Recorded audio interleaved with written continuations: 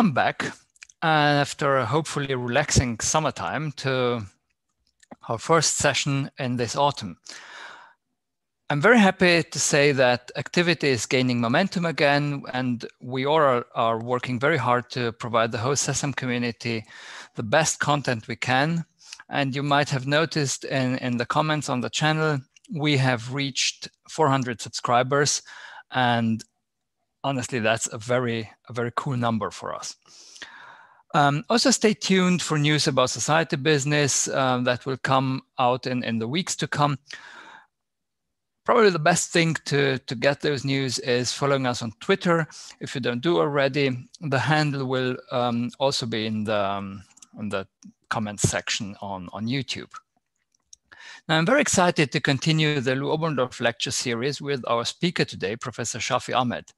And I really hope we will be able to broaden the interest and the interactions of our society also with the surgical community. We are really proud to have a 3 times TEDx speaker at SESAM Online today. And this is Professor Shafi Ahmed, who is currently a consultant colorectal surgeon at the Barts Health NHS Trust, and he's teaching at several universities, Harvard Medical and the Imperial College in London being among them. He's a very active and innovative person. He has co-founded several companies and is a very strong promoter of augmented and virtual reality in surgery. Basically, he's helping shape the future of surgical education. Futurist is a term I often found used describing him, and I think it's a very appropriate term. An interesting point is that he has been awarded the accolade of the most watched surgeon in human history. And by watching him today, we will obviously continue this trend. Now, before I hand over to Lou, I would like to thank the whole of the executive committee for and all of our community for your support and the work that you're doing in this time of global struggle. Thank you very much. And now I'm handing over to Lou. Thank you, Mark, for that introduction. Greetings, fellow SESAM members. As Mark has introduced me, I am Lou Oberndorf, and we very much looked forward to being together with you in Milan this week. Unfortunately, as we all understand, we are facing extraordinary times. I want to mention that you, the healthcare workers and members of SESAM, have made extraordinary sacrifices, and your professionalism and your diligence and your efforts at the front line of our defense against this global pandemic has revered you to us for all of your efforts. You are our new heroes. I want to thank and congratulate the leadership of SESAM, the executive committee, the science committee, and all the staff for making this important pivot using technology to keep our mission and our communication alive in SESAM in absence of a physical meeting. They have been very innovative, very entrepreneurial. And as such, we in the Oberndorf Foundation remain committed to the mission and role of SESAM. This Oberndorf lecture series is designed to give you and provide for you the challenges and opportunities that these interesting times present for us. The 3 speakers they have chosen for this Oberndorf lecture series will continue to challenge you, continue to offer you new opportunities to use our experiential technology and what we have developed over the last 25 years as a community in new ways to teach, new ways to communicate and challenge and educate. The mission and goals of SESAM are alive and well, and we will stay with you and we will support you. Thank you very much. Be well.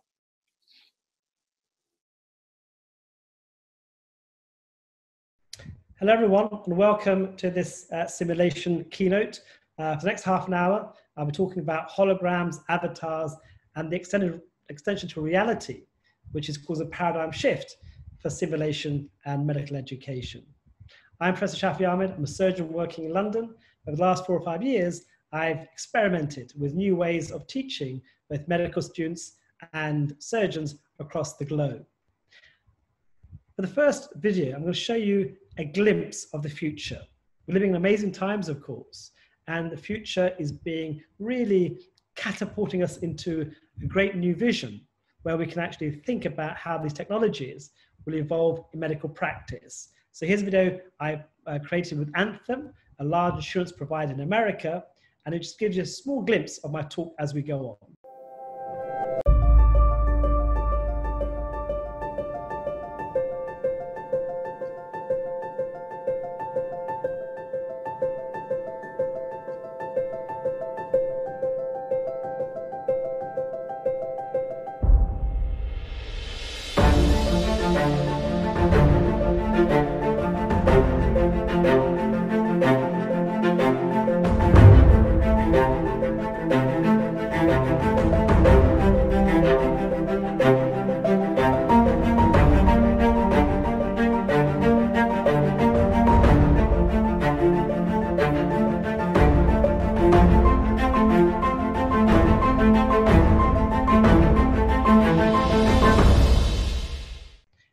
Last quote's quite interesting. It's from Abraham Lincoln. It's saying that we have to create the future ourselves. That's the best way to think about that future as we predict it. Let's go back about 5 years ago. So at the World Economic Forum in Davos, the chairman talked about this concept of the fourth industrial revolution. He talked about the fusion of technologies that are going to blur the lines between the biological, physical, and digital spheres. And what we're seeing now is acceleration, especially in the last 6 months with the pandemic, where we are now in the midst of this fourth industrial revolution. What we're talking about is a number of technologies. We are so lucky to be alive in 2020. We're seeing a convergence of technologies like augmented reality, virtual reality, 5G, the computer-brain interface, cloud computing, wearables, nanotech, apps, robots, AI, all converging the same point of human existence. We call it an inflection point for humanity. So the question for us is, how do these technologies enable us to provide better training simulation for doctors around the world? So here we are, wonderful opportunity. And this is how we're going to think about it. Don't think about one technology on its own. Think about how they interact together and converge to improve the health and outcomes of our patients, but also to help us educate people. As we move to more what's called globalization, we have to think about how these technologies connect the world in better places. Can we teach and train and simulate across the globe, allowing tens of thousands of people to learn from a single teacher? How do these technologies make healthcare and education more equitable around the world? So the word globalization 4.0 underpins that fourth industrial revolution. What about education? I remember the teacher talked and we listened. We had to memorize quite a lot too. A lot of time was spent giving out books and collecting them up again. We were sitting in rows in desks so we could see the board better because talk and chalk was the way. There must be an industrial revolution in education in which educational science and the ingenuity of educational technology combine to modernize the grossly inefficient and clumsy procedures of conventional education. Sidney L. Pressay, 1924. These young people are studying in a new way. A computing calculator designed for use in high school classrooms has created tremendous excitement among educators. The tool which has made this possible is the high-speed digital computer operating with electronic precision on great quantities of information. If we think about the third industrial revolution, that was PCs and the internet, and we just about caught up with that. The fourth industrial revolution is what becomes possible from those technologies. Industry 4.0 is the next big shift in the way that manufacturing operates. Digital know-how is going to be hugely important, and then people will need to be flexible because the world will change. The future workplace and future societies we're still moulding them as we go. And technology is one of the main pillars in what is shaping what the future will look like. The pace of change is remarkable, with the introduction of these exponential technologies creating a paradigm shift to create Education 4.0.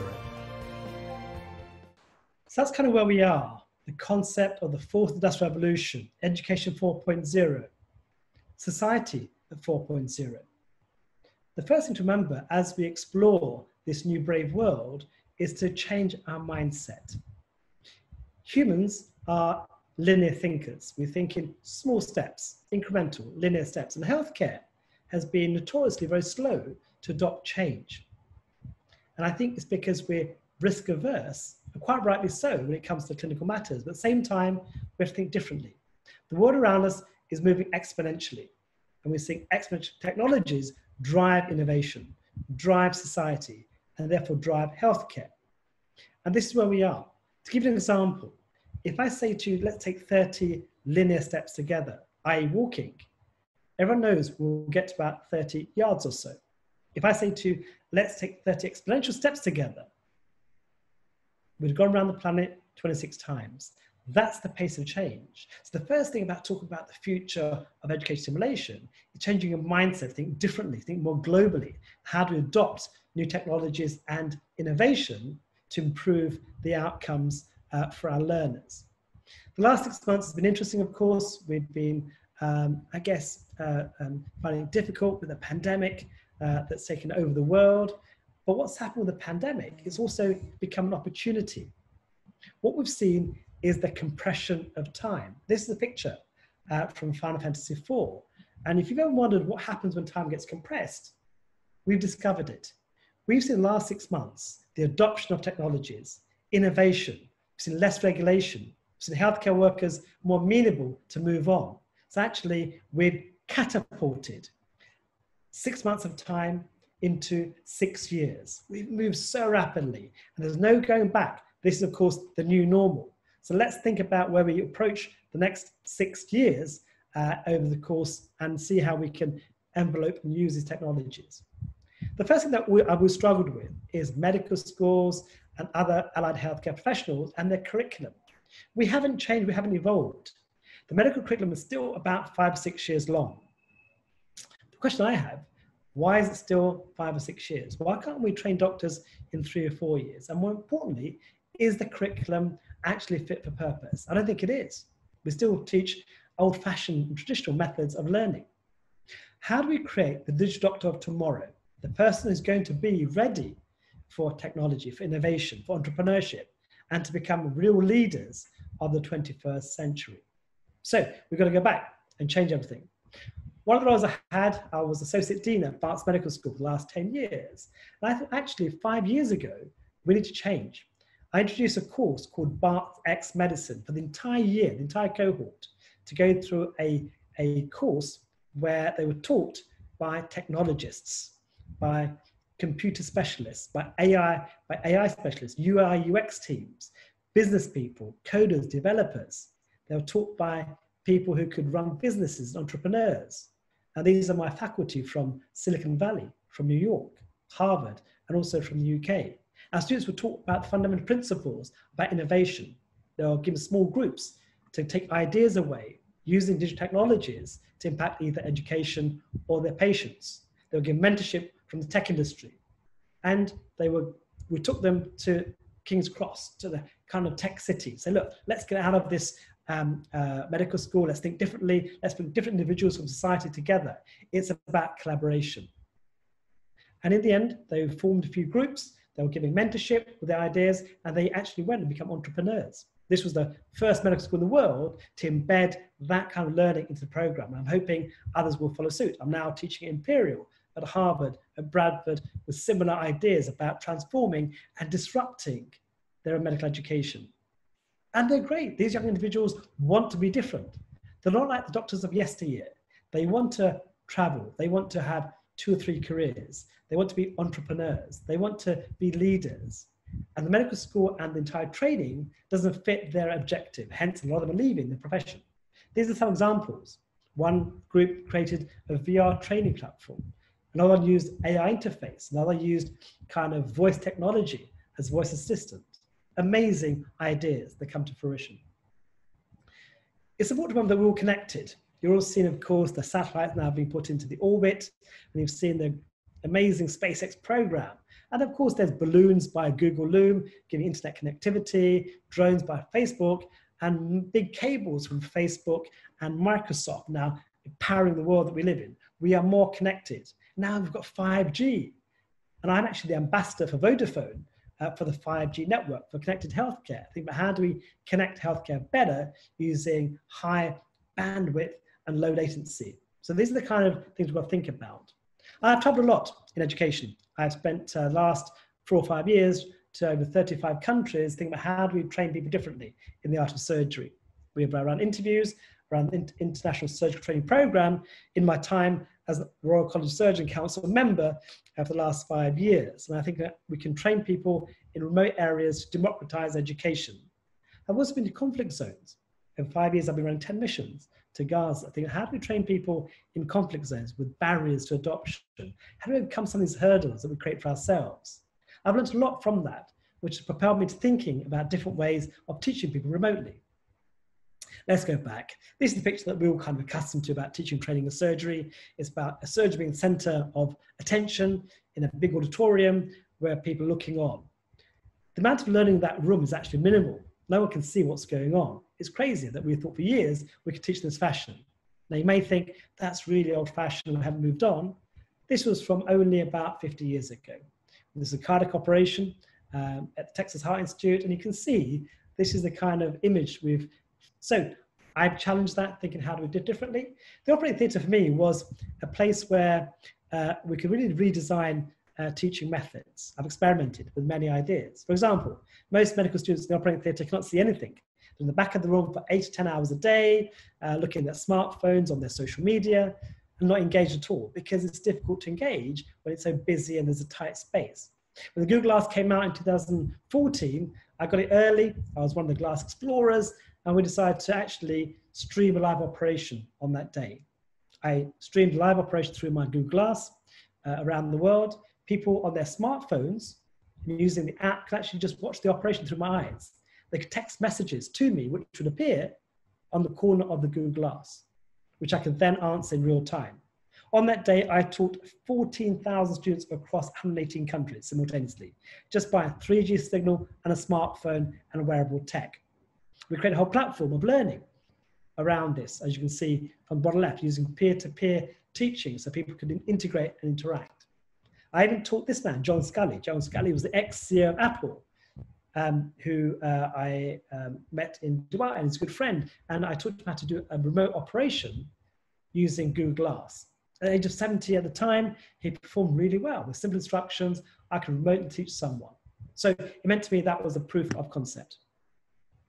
Fast forward, this was 2015, where we put Google Glass into the ambulances. So we could train and use it in moulage and train at the emergency area. This is what we were doing. Both the doctors were wearing Google Glass, relaying information back to the A&E department to get real-time evaluation and communication. That was 5 years ago. In 2019, Vodafone are now working on a concept of mixed reality. We can now actually relay information using a HoloLens system, for example, Microsoft, showing all the images, all the variables in real time, and actually manage it remotely. And this is going to be coming in, the smart ambulance. It's transformed the way we teach, train, imagine training remotely using that concept. It's kind of where we are. We can also train using social media platforms. Social media, of course, are very powerful. Facebook has over 2 billion active users. Despite the limitations, despite their problems with fake news, etc., I've experimented playing around with Facebook, Snapchat, Twitter. Haven't quite got to TikTok just yet. And I've worked out how to teach people using these platforms. On Facebook, I taught 10,000 people, literally from Bangladesh when I was there operating. Twitter, I taught I did a live operation for Bart South, relaying in tweets the operation throughout the day, showing that we can teach in different ways. Snapchat, you might think is a bit interesting. It is. It's a platform used by young people generally. 75% of the 200 million users are between the ages of 18 and 25, the average age of our students. I did an operation on Snapchat, which I thought was pushing the boundary a little bit. This is a hernia operation. And I shouldn't have worried. This was watched by over 2 million people. And within a month, it reached 56 million people via Twitter alone. And it showcased that we can actually use these existing platforms that use augmented reality, that real time, and teach globally.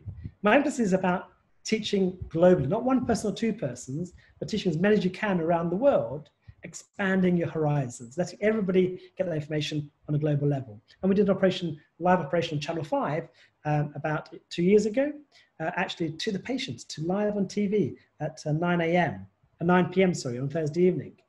And we thought that was again pushing the boundary about saying, are patients ready? Are the public ready for new ways of learning? And actually, we shouldn't have worried. We were shortlisted for a BAFTA award, and yours truly went to the BAFTA awards last year. We didn't win, of course, but it showed that actually we need to radically rethink the way we teach our next generation. Let's talk about immersive tech. Now, let's put that, I think, to context. What about immersive technology? Immersive technology is interesting. We use the term extended reality. On the one hand, you've got augmented reality, which is looking at glasses and having information overlaying, rather like a heads-up display on your car. And virtual reality is at the other end, where you're actually immersed in a completely new environment and you can't see the outside world. That's virtual reality. In the middle, it's called mixed reality. The entire terminology is extended reality. Let's talk about that a bit further.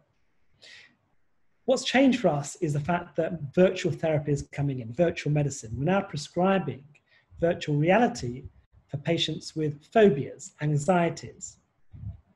Soldiers coming back from a military exercise are now going through virtual training to reduce the exposure for post-traumatic stress disorders. We're using it for painkillers now. So patients who have burns victims who require dressing changes, it's been shown now that you can alleviate some of their pain by having distractive immersive therapy. We're seeing women now going to labor, actually having VR therapy rather than epidurals. Back in 2016, I did the world's first virtual reality operation. We'd use augmented reality glasses like Google Glass and others, but I thought, what about virtual reality? What about doing a live operation and training people globally using a smartphone, an app, and a headset, for example? And so we did the world's first VR surgery back in 2016.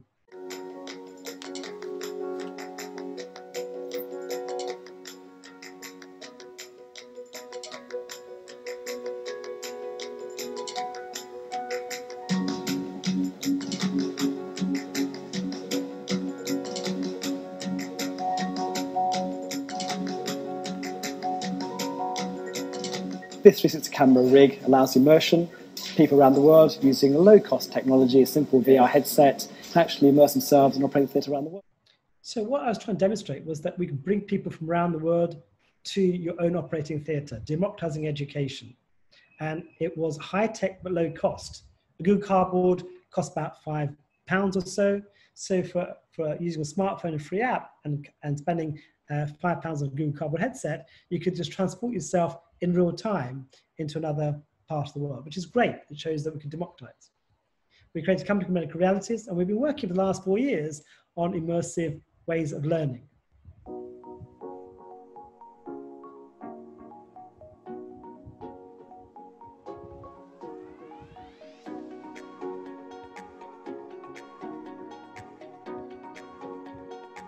Creative is a UI UX kind of user interface that's intuitive. You can walk into a virtual reality environment, navigate through the contents, go to bits like the operation, for example, in 360 degrees that we report already, interacting with hotspots, getting assessment before and afterwards, looking at the anatomy, and then simulating the operation at the end, which you'll see. This is the video of the operation in 360 degrees, and you can be right in the center of that, interacting with all the people in there, picking up video clips along with the different layers. And suddenly, you're not in the back of the room anymore, you're center stage and engaging with the surgery operation. And here we are, looking at content, looking at anatomy, looking at CG animation.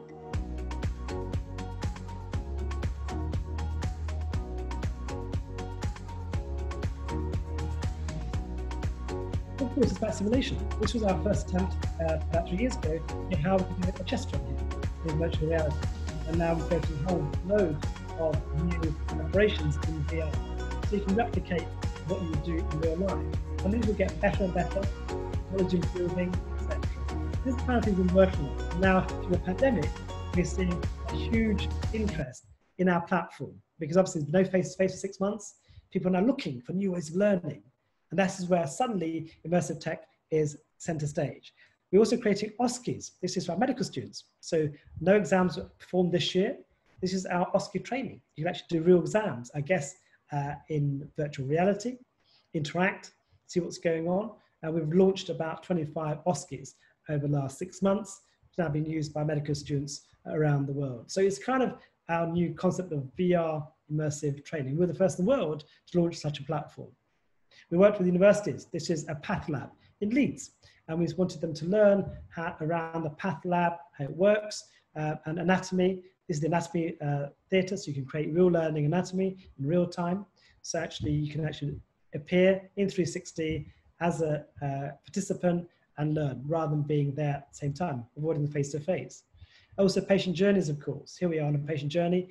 Patients now can do a 360-degree kind of tour through a hospital, looking at the pre, per, and post-op journey, what they might expect, etc. This is what we created for the Harefield Hospital around their cardiac patients. And in 360, you can see the whole thing and how they might imagine it. It takes away some of the stress, anxiety, again, into the operating theatre. Learning is going to move on, of course. This is a smartphone app called Insight Heart. We can actually now use augmented reality to learn.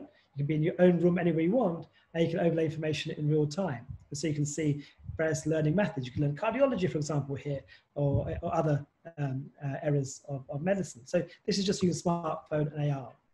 In the operating theatre, what you can see is a plethora of planning devices and apps. This is using the HoloLens and actually looking at images overlaid on a patient. This could help with planning surgical operations, potentially. It could reduce the complications, improve the accuracy, and obviously make sure we don't delay time during the procedure. This could be the new way of going forward. Training surgeons, of course, is difficult. Last 6 months, no surgical trainees had the chance to operate because they've been banned from the operating theatre generally because of COVID and redistributed to the front line. Here we are. This is Justin Berard from Osso VR, who created a great platform for surgical training. And they've just raised 14 million today as a next stage of investment for their company. So you can see how VR training simulation is going to revolutionize the way we teach our students. In the operating theatre, you can overlay information in real time. This is Maki Sugimoto from Japan with a company called HoloEyes. And what he's done is using mixed reality devices, is overlay images. It's not perfect yet, it's difficult. This will get improved.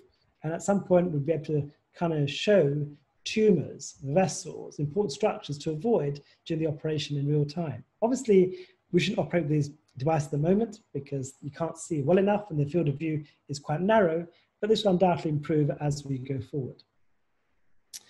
My work has always been about democratizing healthcare education. How do we reach people in those parts of the world that are underfunded, that are poorly represented, that require different ways of learning? My team medical realities, we went to Sierra Leone and we thought, how do we train people there? And we recorded an amputation, which we then sent around Sierra Leone so they could learn in VR.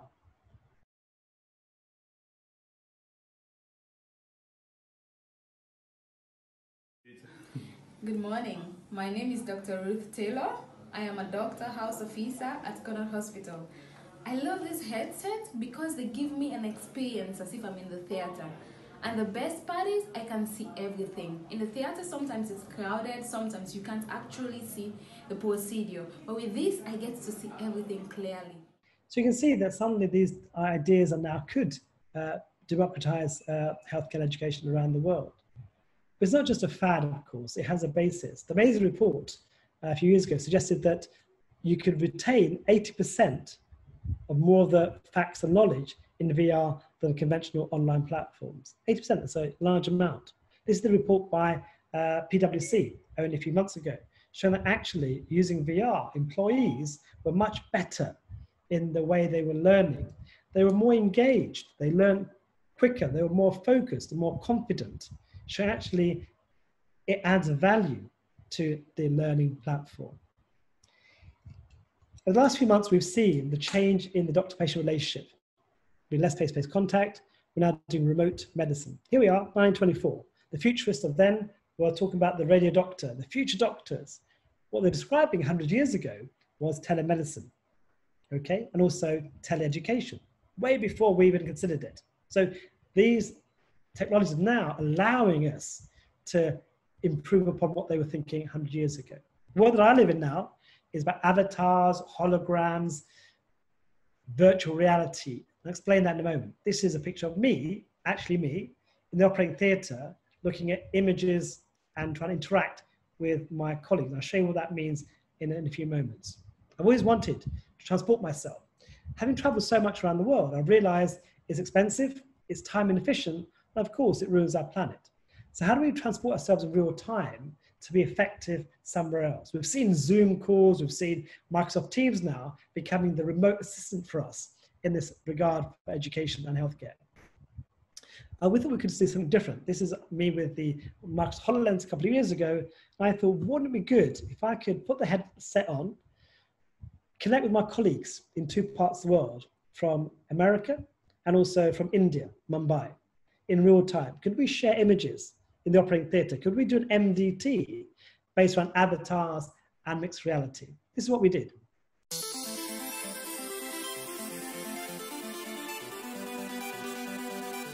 Hi everybody. Hi Shafi.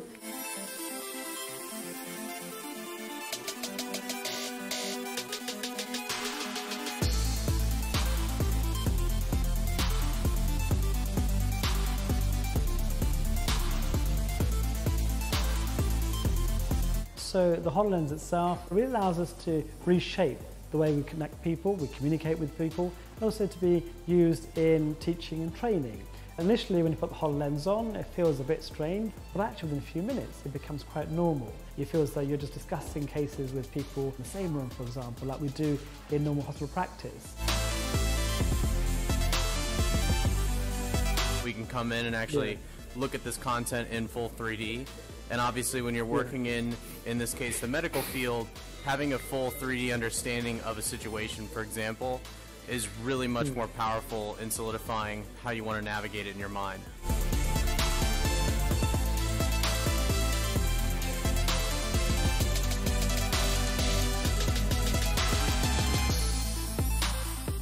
So that shows you kind of avatars in mixed reality, connecting, creating a new MDT kind of scenario. What about if you really made yourself digital? This is me using a process called photogrammetry, using 105 Nikon cameras, creating this virtual self.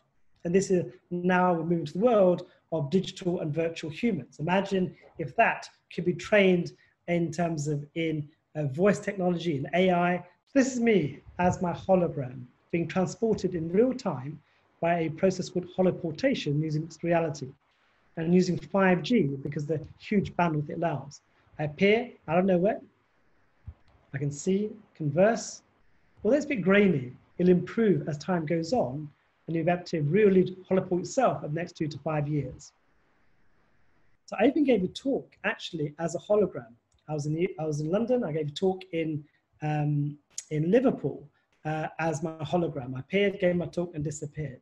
During the pandemic, we thought we'd do one step further. This is me in mixed reality and a smartphone conversing with my colleague in America about COVID-19.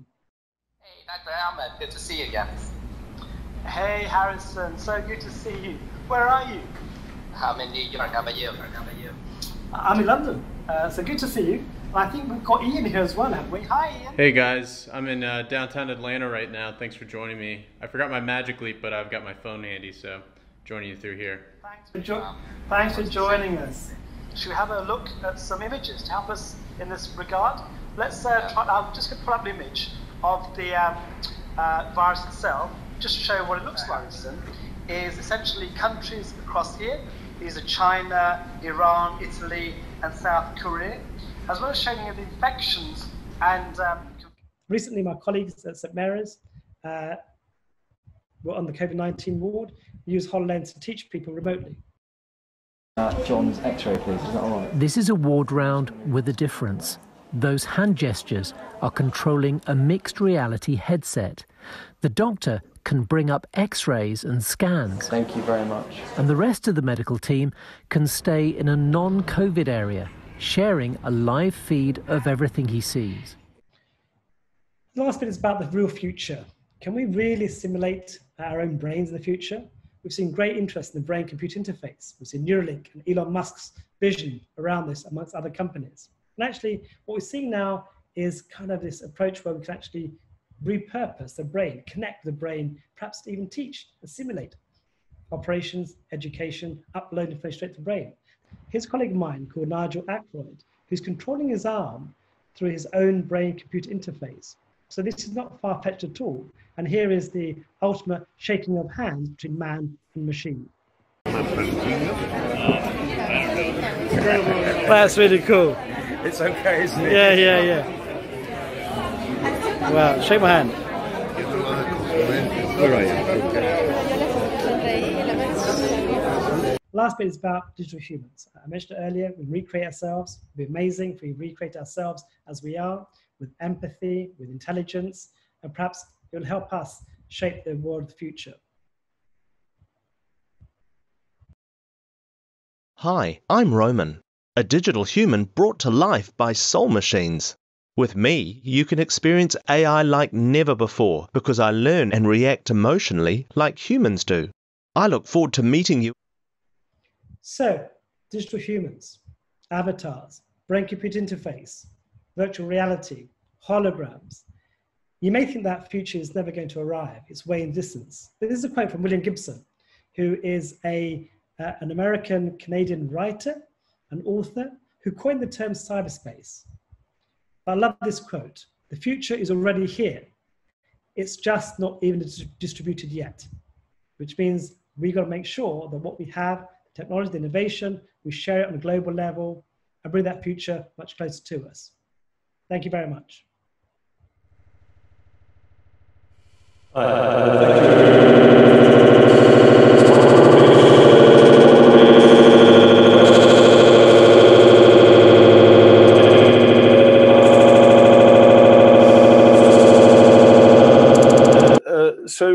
Shafi, I wanted to ask, there's a theme actually. So what I might do is I'll ask you the first part of this question, and then there's a follow-on question, because it's interesting. People have been debating this from a different perspective. So first of all, I think there's been a lot of excitement and eye-opening in terms of the potential future for this. And then people, I guess, because most of us, or all of us, your present company excluded, have been educated in this system, but also been dealing as educators within these systems.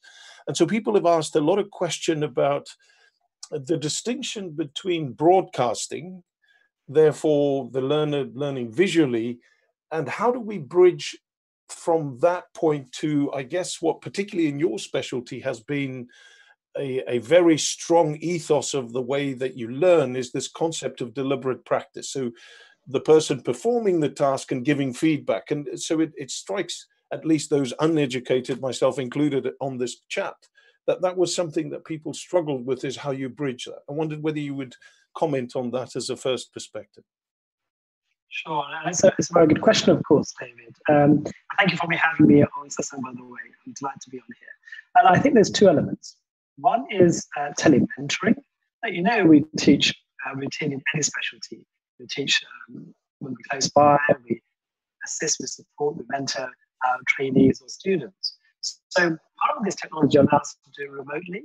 So just basically becoming more, remote assistance, and telementoring is a new concept coming in. There's a number of companies now to have ideas in AR and other technologies, but you have to help and support remotely.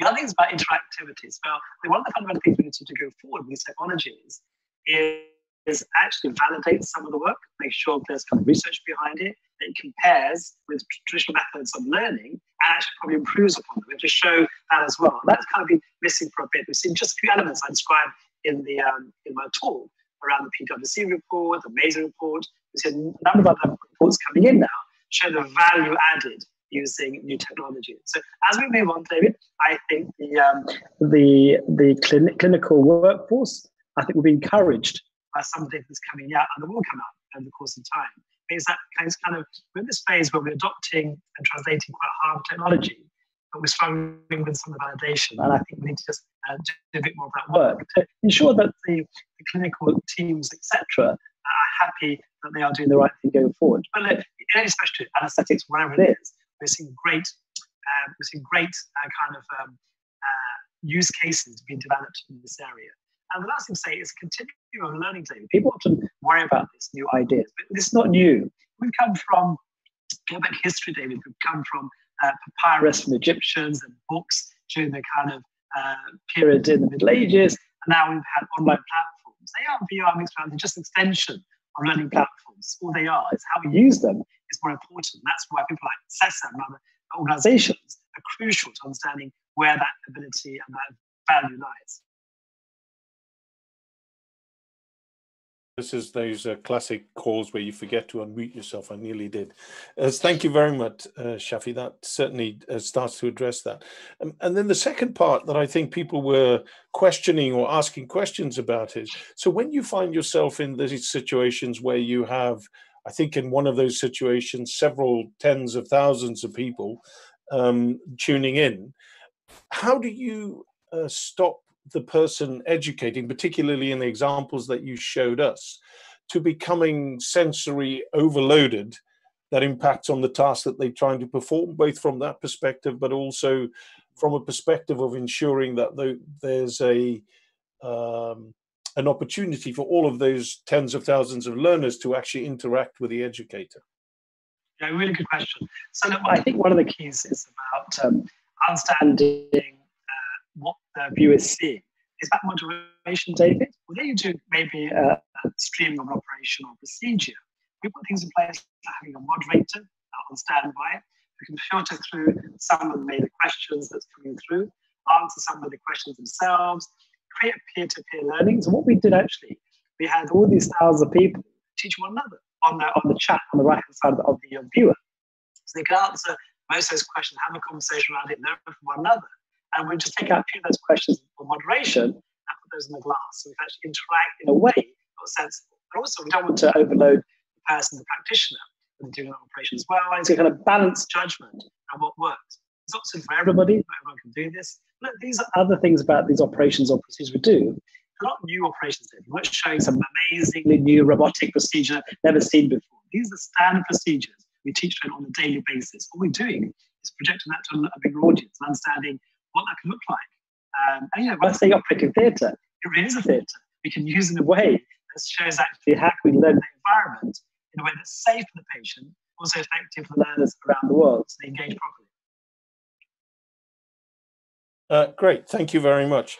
And then actually, people are skipping ahead almost here. So I had a question here from Will Marriage, that asked, he says, I wonder whether we could use these technologies to support clinical teams in the process of transporting critically ill patients. So from not, I guess, if I'm understanding his question correctly, he's asking whether there's a bridge between not just education, but I guess, as we've seen with simulation over the years, it started with focusing on education. But as the let's call it a specialty or the field matured, now when you look at simulation as a practice across the world, it predominantly focuses on systems evaluation, patient safety, improving processes.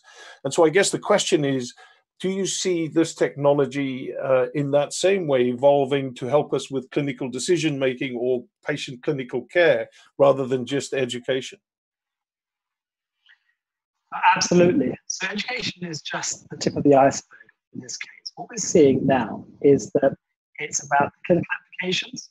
So I showed you a video about the remote ambulance, for example, where they're now using kind of mixed reality devices in Italy, and now they're doing it in the UK as well, where you can actually relay real-time information from, say, a trauma scenario or triage, for example, and get that information in real time to the host hospital.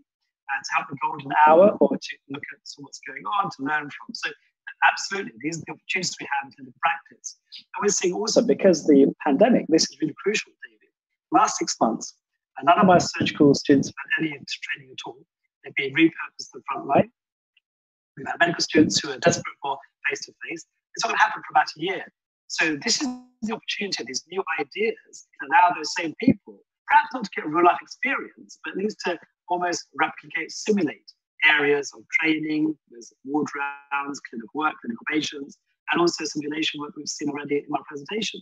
So I think it's all around the fact that we have an ability and a reason now to prepare ourselves to create those solutions. And at least for me, the last 6 months have been crucial, the adoption of these technologies. About a year ago, I'd say, I'm not sure we're not ready for it, community is not ready, use case aren't ready, and now we're seeing a drive. And look at HoloLens. We're now going to use user group in the UK. We're seeing how HoloLens can be used for remote teaching, training. At my medical school, we're thinking about implementing remote ward rounds already in the next couple of months, VR training for some of our students.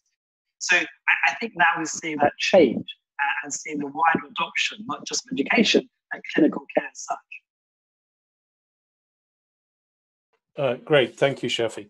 I'm going to roll a couple of questions into one here just to try and address that. I think for me personally, one of the things I reflected on as I heard you speak, something I've struggled with a lot over the years is someone who works or has the privilege to work in even though we all think we're under-resourced, a relatively well-resourced, well-funded healthcare system. And the inequities that as I travel around the world that I see in healthcare delivery, and the potential of this technology to actually to help us start addressing that as a global healthcare community. But as and I was particularly struck by your example of all you need is a smartphone with 3D or 4G or whatever, and the implications that even in some of the poorest healthcare economies across the world, everybody has a phone nowadays. And so the question, I'm rambling on, the question I have is that what I find is that when you introduce new technologies or try to, even in the environments that you and I work, because of the innate sort of governance processes within healthcare, there are so much red tape and barriers to do that. And I wonder how it strikes me that we're in the process, and as you said, amazingly, some of that red tape has disappeared, which has been one of the positives of COVID. But I wonder how we take those lessons to expand that, to then make sure that those constraints help us to sort of to expand those so that we have a global impact using these technologies. And that's, of course, a very good question. That's all I think people ask about the cost of technology. We take that from the isolation.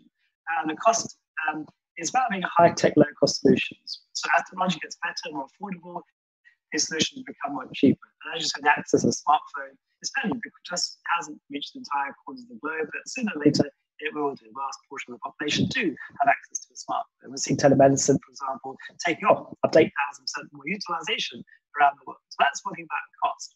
The other thing about, so people often talk about technology. It's not about technology, David.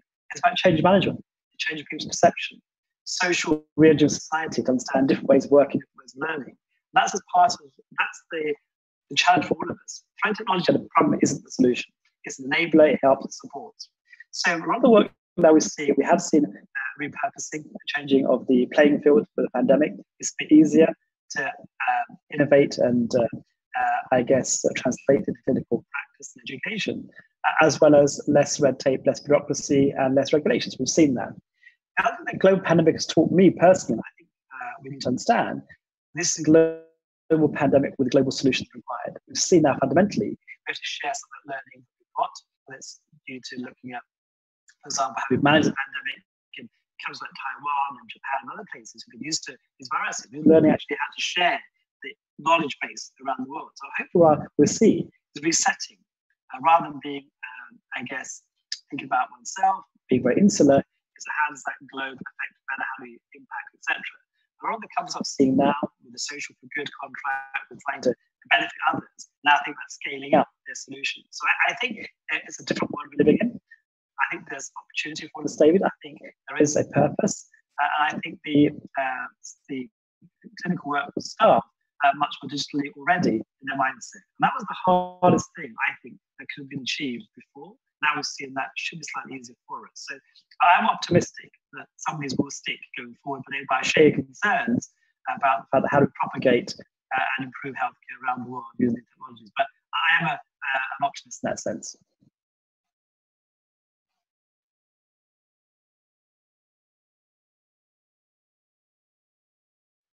Sorry, let me just unmute. Shafi, I don't.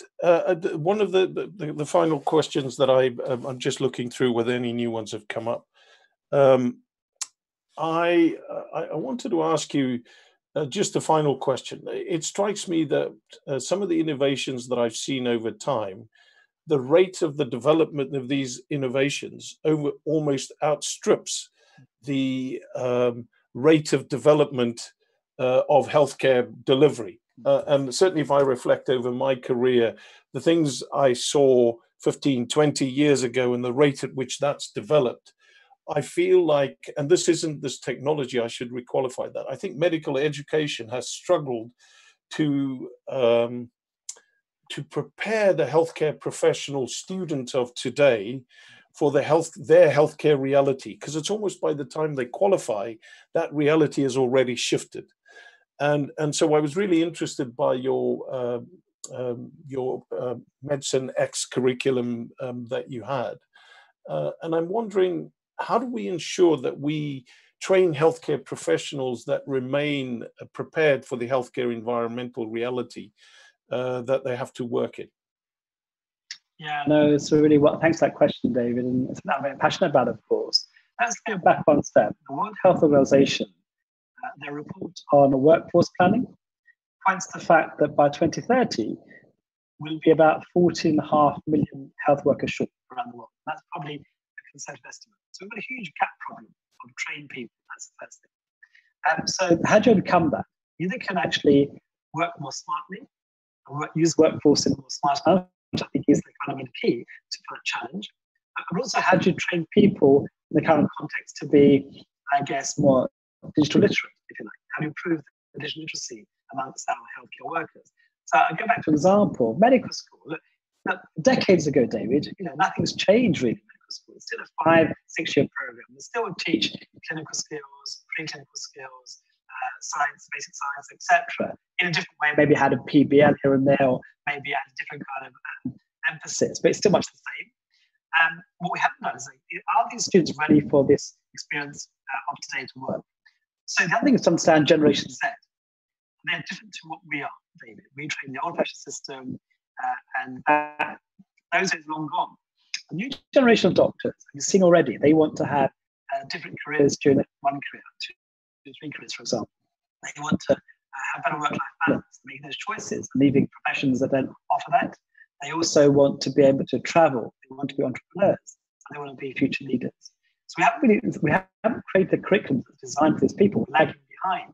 So we're in the March sector. I said, look, we've got to do something different. These students need to be trained in these digital skills. It's so relevant. So 4 or 5 years ago, when I was bachelor taught medical schools, they've got to change. They're very receptive to my ideas, and yes, let's do this, Shafi, whatever. It's only now this year they realise the full benefit. So Shafi, we need to do more of this. We've got to expand, because actually what you said 5 years ago is absolutely relevant. And so I'll give you an example, David. I used to run the surgical training program in London. I used to often advertise for jobs in our own hospital at Royal London for a surgical trainee, SHO, or a core trainer, for example, level. Often, we'd get no person applying, or people applying who weren't good enough. We'd go to interview, no one would turn up. They go to interview, the person wasn't good enough. Often we have no person appointed, and that's common around the country. So I said, okay, why is that happening regularly? There's a dearth of people out there, and it's the kind of difficult market. So I repurposed the job. So let's talk about innovation. I created innovation fellows. So my job was surgical innovation fellow, 3 days in clinical practice, 2 days innovating, doing things with tech companies, working outside healthcare, etc. In 1 day, I had 400 applications all around the world. It just meant that we weren't designing the jobs that were relevant to today's society. You still go for 1 in 4 on call, you've got to do these sessions, but actually, that's not what they want.